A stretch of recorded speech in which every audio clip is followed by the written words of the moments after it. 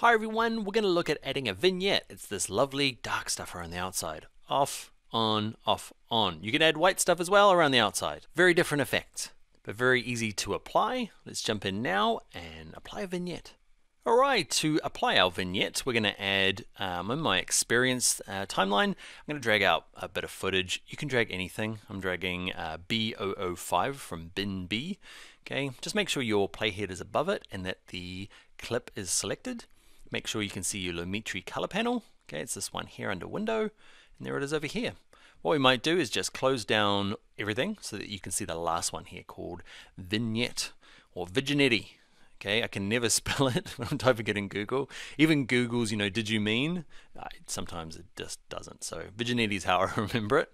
Okay, and with it selected and down, got your clip selected, just drag this top slider to the left. You'll see, adds that nice kind of darkened edges in here. So dragging it to the left gives you dark, dragging it to the right gives you white ones, and it's probably not the right effect. I feel like it's more of a, like, I feel like she might have died, and this is more of like a recount of her life. Remember when? Okay, and this, dramatic. All right, this could be me. You can play around with the midpoints. Basically, I just leave them, but just so you know, you can kind of stretch it in, stretch it out. Okay, depends on how much you want. Okay, roundness, let's drag it in there. I'll just show you roundness so you don't have to.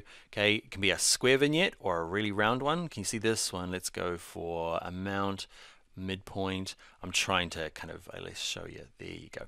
So, roundness, okay, do you want it to be like that? Okay, feather is how blurry it is on the edges. You probably want it pretty high. Okay, and midpoint, let's turn that down so you can see what midpoint does.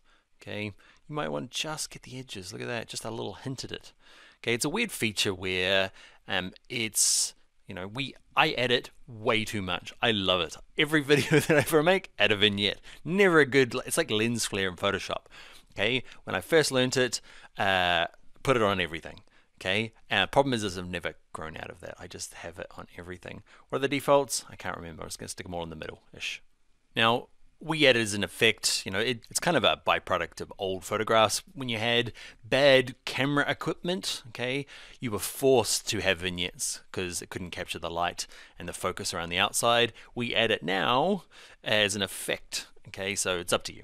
You might hate it. I love it.